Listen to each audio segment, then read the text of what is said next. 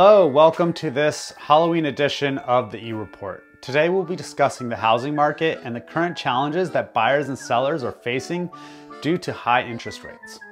The housing market has been experiencing a severe lack of inventory, with a 23% decrease in home sales compared to last year. This has made it difficult for sellers to justify selling, as most likely they're sitting on a very low interest rate. Despite the challenges, it remains a strong seller's market. Most properties are selling within the first week on the market and often going above their asking price with limited contingencies. However, it's crucial for sellers to be mindful of overpricing their homes and ensuring that it is in good condition. There are still some great opportunities for buyers to make a deal, especially when the sellers do overprice their home.